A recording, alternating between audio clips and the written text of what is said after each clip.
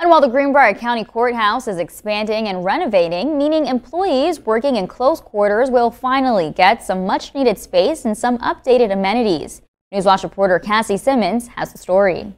Built in 1837, the Greenbrier County Courthouse is in major need of some updates. So it's just bringing everything more into compliance and codes and updating electrical, phone systems. Every type of system in the courthouse is antiquated. The courthouse needs to be brought up to code in several areas, including not having the judge and prosecutor's offices next to each other.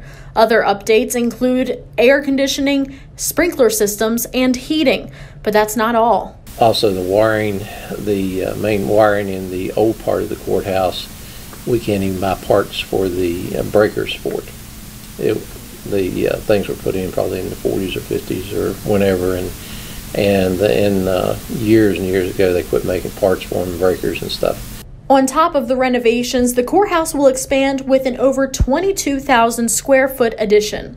It started out about 3 or 4 million higher than what we were comfortable with, and we took out about 4,400 square feet. There was a lot of, the architects had some fluff in there, wider hallways. Some of the offices, they had big entry foyers in the offices. We took out a lot of that excess space. The project is expected to help the courthouse run more smoothly, but the finished product is still a couple years down the line. In Lewisburg, I'm Cassie Simmons, Newswatch.